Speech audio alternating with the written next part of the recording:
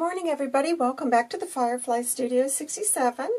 Today I'm going to share with you how to make these fabric postcard journaling cards.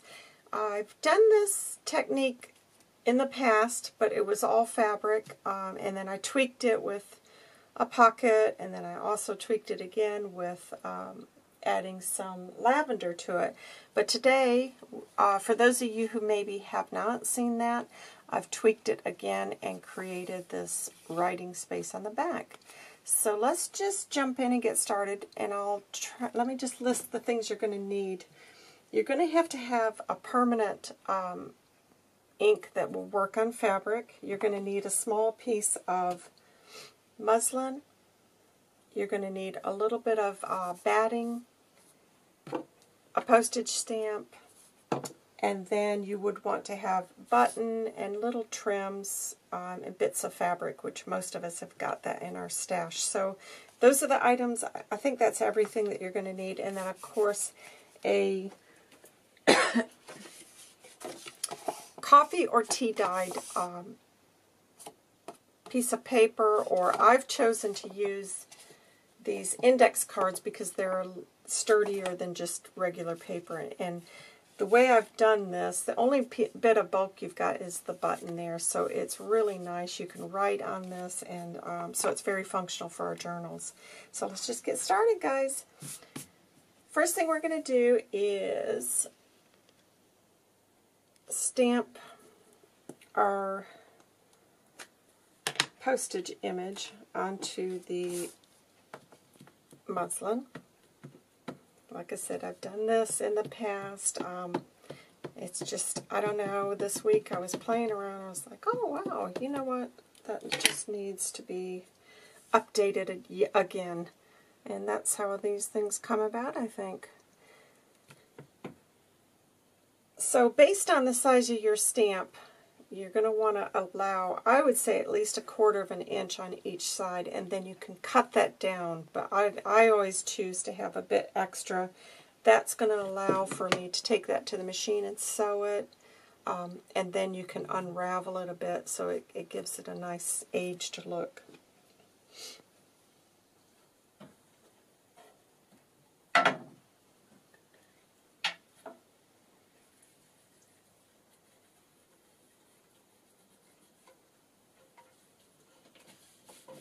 So I hope everybody is okay and staying busy. You know, hopefully you're having some time to catch up on some things around the house or crafting time. Okay, so the next thing I've done is I've cut the batting, and there again you're going to have to measure this according to your stamp, but I've cut that just probably 1/8 of an inch smaller than, because I do not want this to show. I want to make sure that the batting is not going to show when I get that stitched down. And at this point, I am going to take this to the machine because I want to tack these two together before I start working with the paper.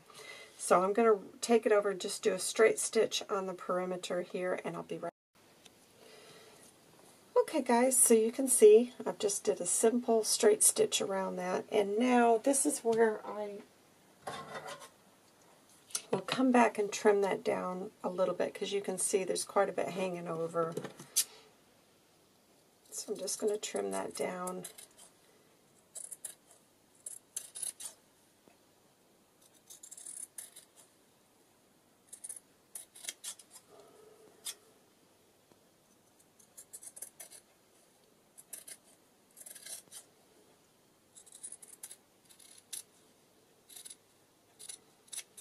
Okay, there we go.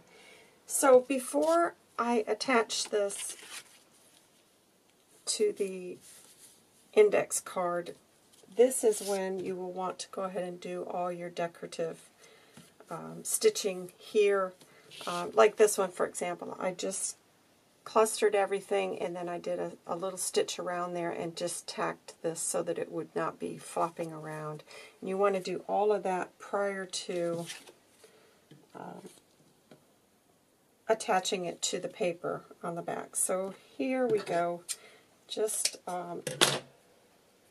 any bits of scrap that you've got in your stash, it just works beautifully for this.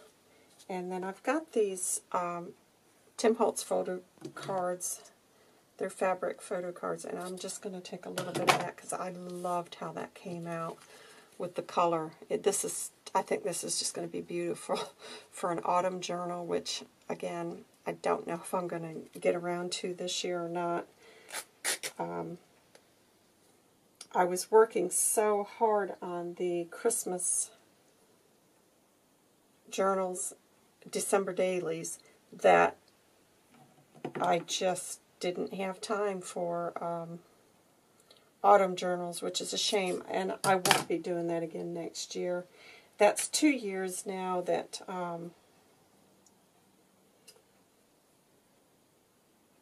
I've devoted so much time to the December dailies that I've just lost autumn, really. So I'm not going to do that next year. I've decided that already. That's a little bit too big still, because I don't want to cover up too much of the writing. It's just finding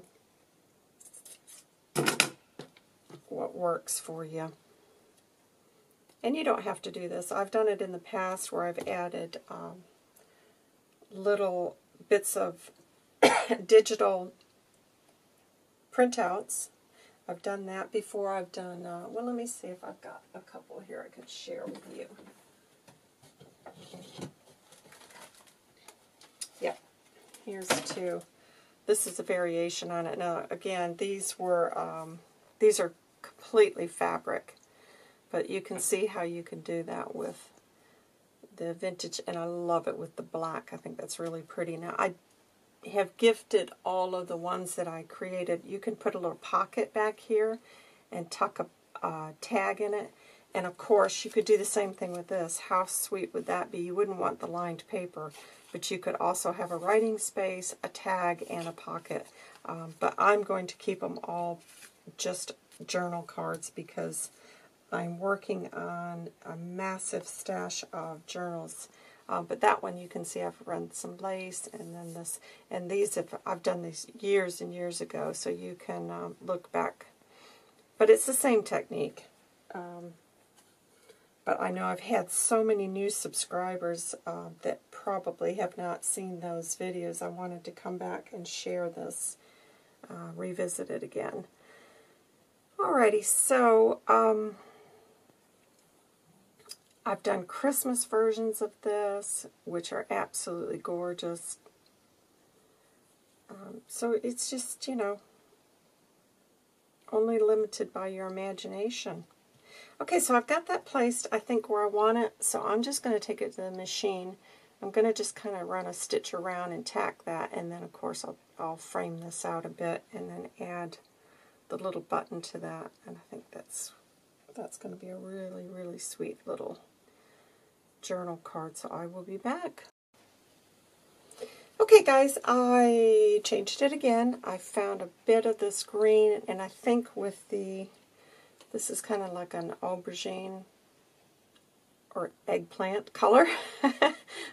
I just think that really looked pretty with that, because as I said, these, I don't know, in my mind I'm thinking for an autumn journal, both of these would just be beautiful. So now I'm going to just sew this on by hand, and then the next thing we will do is just stitch that to the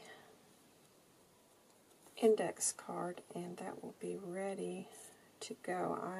This is what I'm going to be working on today, because I had already pre-stamped these when I was making the fabric postcards. I had those in my shop for sale for quite a while, so they were very popular. And so I just had stamped a lot of these ahead of time, but, you know, times changed, and I've moved on to other projects, and I just found them the other day when I was clearing And I thought, that, you know, that's what made me think, oh my gosh, yeah, I'm going to tweak that again and share with my new subscribers. So this is a great project for craft fairs and markets.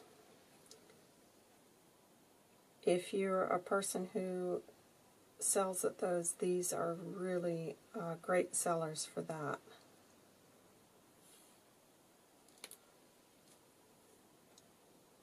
And I've personally not managed to do a market, but I've had several people come back from my previous tutorials and say, you know, thank me for it, because they've been really popular for the Christmas and fall markets.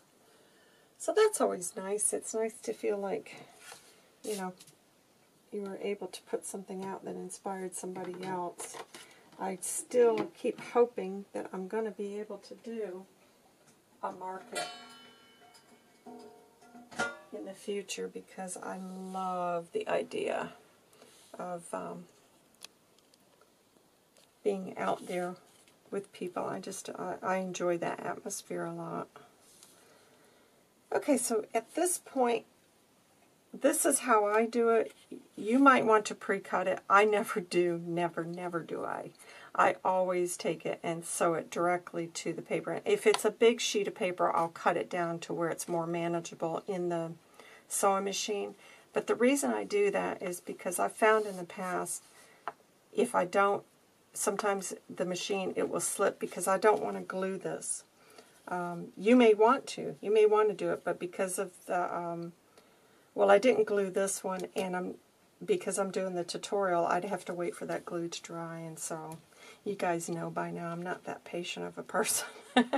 So that's how I do it. I just take it to the machine and stitch it around, and then I'll trim it off. So I will be right back.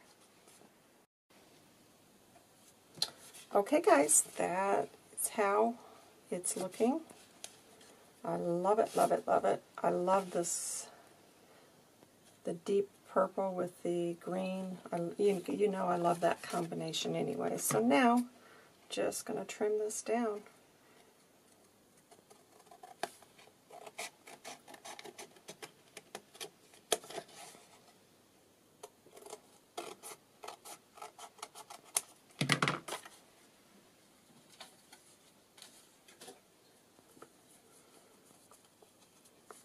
And so there you have it, guys.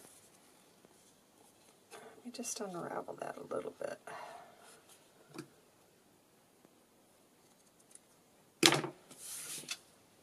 Oh, I do love these so much. And so there you have it. You could, as I said, you could add a little pocket back here. You could stamp on this as well. You could add a tab. Let me see if I've got any pre-cut tabs.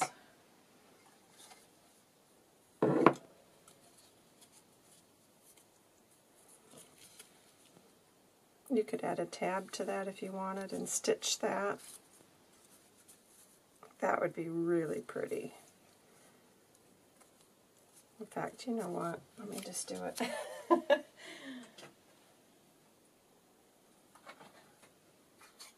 Grab my ink here. Oh, I do like that one.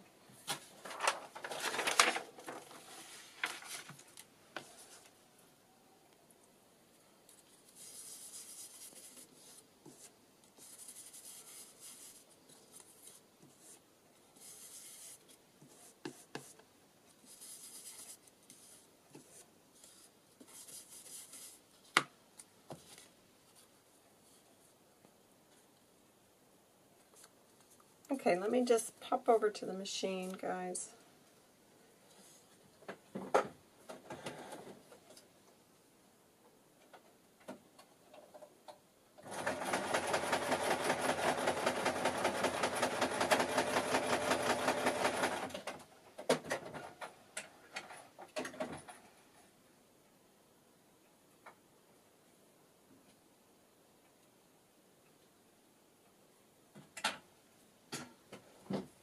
Okay, there we go. That's really sweet. I love that addition to it. So now, I'll have that in a pocket, I think, and that'll pull out. Love that, but I really love this one as well. I like the oranges in that. Oh, I love those. Okay, guys, I hope that you have enjoyed that. I think it's pretty quick and easy project. You know I love those kinds of projects. But if you do have any questions, be sure and leave your question in the comments below, and I'll get back to you as quick as possible. I've been kind of tied up lately, so if I have missed anybody's comments, I am so sorry. It's just been so hectic here with the house clear out, and then we've had some health issues with Daisy. She's okay, but you know, we're still just don't know where that's going. So I do apologize if I haven't been as active socially. I had taken a break from social media for a while. I just needed it.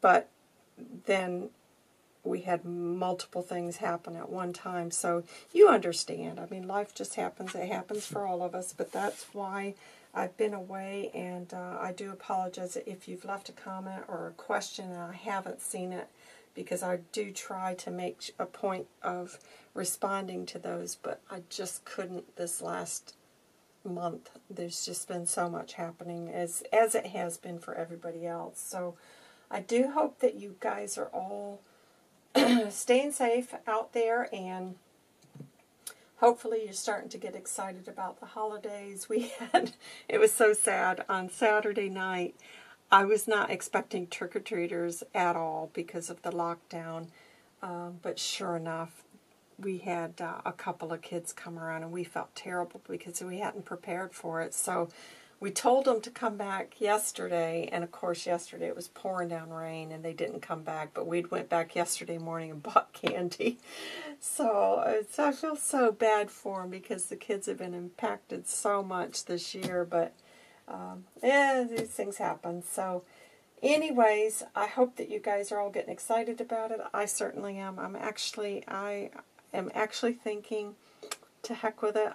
I might be putting my Christmas tree up this week, just because I think I need that bit of, you know, anticipation and hope that things are going to start improving. So I think I'm gonna probably get the tree down this week and get it up, get the house decorated. It always feels so much nicer when you walk into the house and it's decorated. So I don't know. That's probably going to be my plans for the week. You guys let me know what you're up to.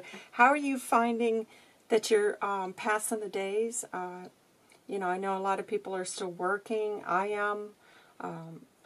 And then, of course, on top of that, you know, you're trying to do other things around the house. But let me know what you guys are doing to stay positive and how you're passing the hours. I'd just love to hear about it. So take care, everybody. I'll be back soon.